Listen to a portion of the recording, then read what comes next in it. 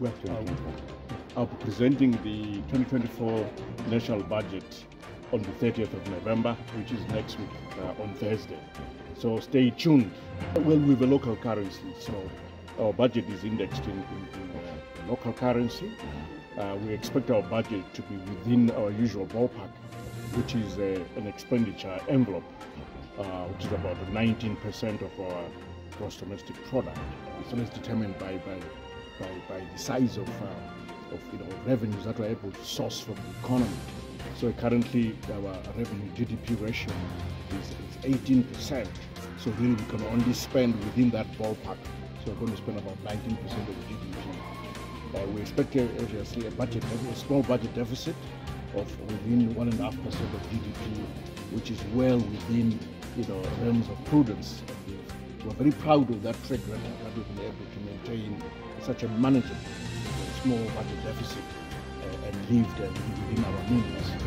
We expect a budget that really will leave no one behind.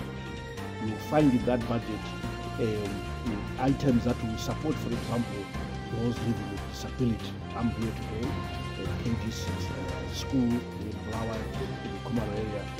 It's a school that looks after those with disabilities and gives them an education and skills. So that budget will speak to them, this community, in the form of incentives and relief that you'll receive in terms of no duties on assistive devices, on claims for those albinism, and on imported wheelchairs, things like that. But you also find that the budget will speak to special groups, the youth and the women. The youth, are currently having this trouble with drugs and substance abuse for some of them, for various reasons.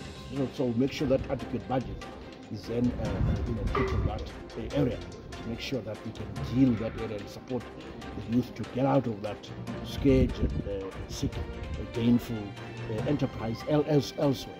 And then for women, we know that there is an issue regarding a women's bank with loans. So we make sure that we extend prescribed asset status to women's bank and also to the youth bank, so these banks can support entrepreneurs who are youthful and are female. After all, if you look at the women's bank, it's got the best loan service ratio, in the sense that they've easily a very small default rate from that bank. And we really applaud our female entrepreneurs for being more diligent than their male counterparts. Also in this budget, you will find a healthy allocation towards devolution, making sure that we don't leave any province, any district behind. We will follow the usual formula of 5% of budget going towards devolution and focusing on social infrastructure, schools, clinics, hospitals, some roads, water. Those are critical things that the devolution budget should deal with. Then on the growth front, you'll find the budget obviously focusing on infrastructure investment. Our roads, our dams, roads reduce the cost of doing business, but also the roads development also supports economic growth, because those contracts that we give to companies, cement that we buy and this and that, all the material, all that is supporting the economic growth. So investment in infrastructure is an investment in economic growth in the first place. So we want to maintain that focus on infrastructure.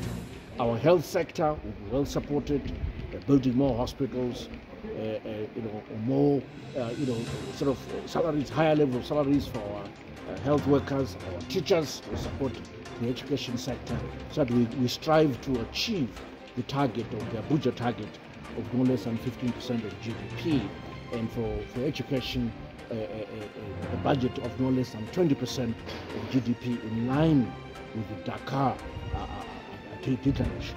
You also find in this budget really it will speak to the entirety of our SDGs, Sustainable Development Goals. The developmental streak in the budget will be obvious. It will be for all to see. I could go on, but what you will find, this is the people's budget. It is everybody's budget. It will support the poor. It will support economic growth. It will redistribute. It will try not to leave anybody behind. Besides, the driving force behind this budget and every budget is our NDS1 strategy, which has got 14 pillars. So the budget is making sure that it walks the talk and make sure that every pillar is taken care of. Only that way will we be able to make sure we don't leave anyone behind and not place behind. We can only achieve this also in an environment of stability. We expect this budget again to support the macroeconomic stability that we are all currently experiencing at the moment. Thank you.